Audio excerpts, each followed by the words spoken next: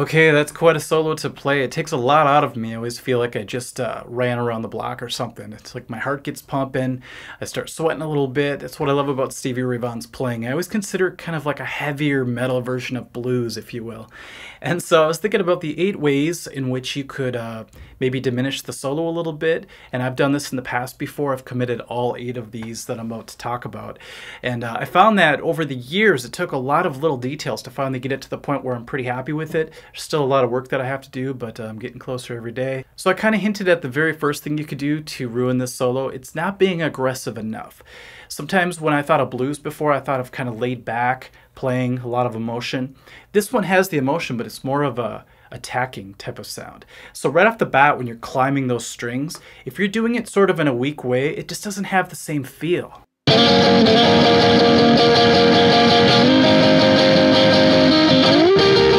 See, it just feels really lazy. I guess that's the best way I can put it. When I did it in the video, I really went to attack it. So you gotta have that edge, kind of have to have that a bit of aggression when you do it, and it starts to really grab the beat in a more fierce way. So you can already tell, just by plucking a little bit harder and giving it some more energy, it already sounds a little bit more like Stevie Vaughan. One mistake I used to make is I didn't realize when you're doing these double stops, these slides, that a lot of the times they start before the one beat. So I used to go like this. And I'd start on the downbeat. And if you listen to Stevie throughout this song, he starts these slides just before the one beat, sometimes even on the 4 beat. So he'll be like 1, 2, 3. So watch out for that, because that can really take away from the feel if you're doing everything on the downbeat.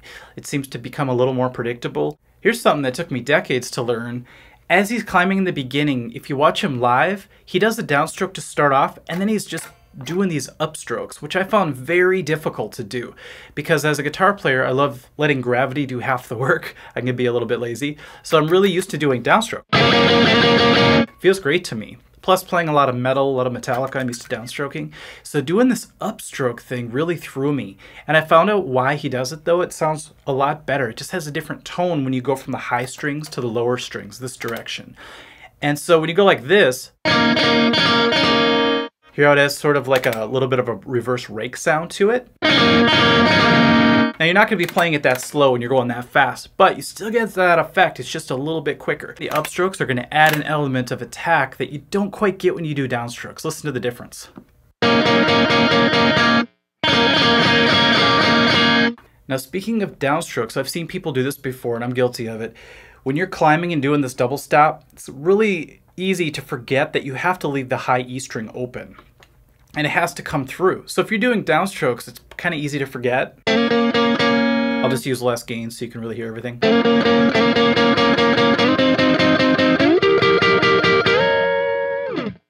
Sounds good, but it's not the same unless you add that open E string. Now I'm kind of talking like I'm in standard tuning. Just keep in mind when I say E, I actually mean E flat because he's half step down. So watch as you add this open E string to everything and you climb, you get this great dissonance. I'm going to start with downstrokes.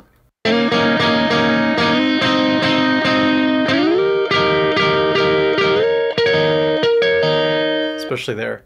Now imagine doing your upstrokes. These are all coming together now.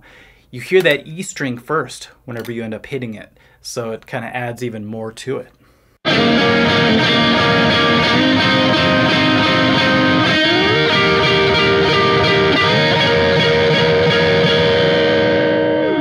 It's funny when you play it all by itself, it can sound very dirty and kind of rough, but thrown into the context of the song and it fits perfectly. So when I'm here at the 15th fret bending, I use my pinky. I believe he uses his ring finger. Do not underbend that because it really takes away from what I think is the peak of that solo. So you don't want to go like this. If you saw my 8 ways to ruin a David Gilmour solo video, a lot of people mention that underbending was the worst part of it all. And I tend to agree because if it doesn't quite hit that note, it's just not the same, and your ear's focusing way too much on how it sounds wrong than just taking in the impact of the solo. So really watch that bend in particular. Watch all of them, but that one sticks out the most, so keep an eye on that one especially. Now the better you get at guitar, the more you start to realize the value of micro bends. And they come in at some weird times. Sometimes you're not expecting them. One place that it's kind of obvious once you play this long enough is at the very end, the pentatonic walk down. If you go like this, it's okay. It sounds kind of like you're practicing a scale. That's the problem. Now, if you add a little microscopic, we'll call it a quarter step bend on each of the notes as you're walking down, not the open strings, obviously. Listen to the difference. Now, I don't put them at the last few notes, but as I'm climbing down the 3rd fret here, I give it a little bit of a bend before I do the open string. Same with the next string and the next string. This was a big eye-opener as well, vibrato. So we have 2 types of it in this song, kind of like we did for the Gilmore. We have the finger vibrato, but we also have the trembar vibrato. And I recently just picked up this John Mayer signature Strat. I love it because he was a huge SRV fan, and you could tell he brought a lot of that into his own guitar.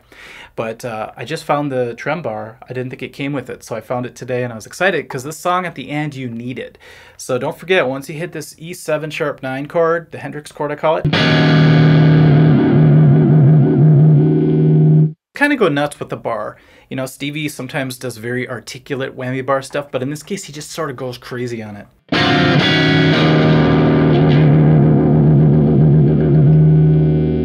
Plus, it's fun to crank on your whammy bar. That sounded bad. Another place you do not want to miss finger vibrato in this case is when you hit the 3rd string 12th fret during this particular run. Now, I held it out longer there on purpose so you could really see it, but it's right here with the 1st finger. So I'm doing my B.B. King vibrato that I teach on the website. It's where you kind of feel like you're doing this with your hand.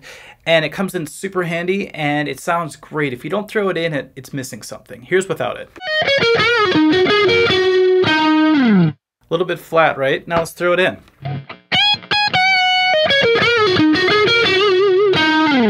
I'm telling you, so much about getting to the higher levels of guitar or paying attention to those tiny microscopic things. So don't skip that vibrato, please. Oops, here. I played in a band a while ago where we would end the show with this song, and it was a lot of fun because I knew at the end I got to do the old thumb pluck. There are some videos of Stevie just hitting it with a pick, but in the recording you could hear the percussiveness of a pluck sound. So what you do is after you hit your final chord and you're rocking the whammy bar, reach down, take your thumb, and just yank on that E string and pull it out. To do a little slap guitar there. So I used to pick it, and it would sound like this.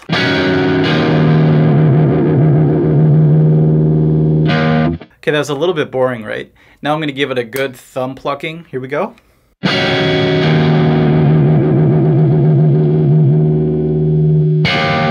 Kind of jumps out and attacks you.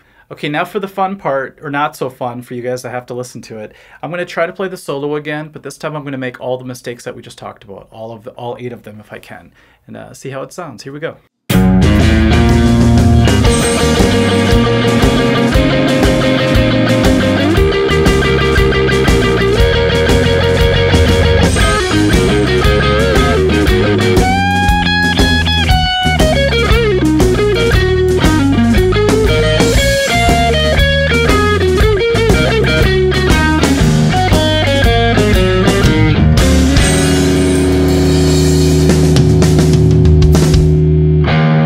So you could probably hear that it's a little dull, kind of uninspired when you don't do the things we were talking about in this lesson.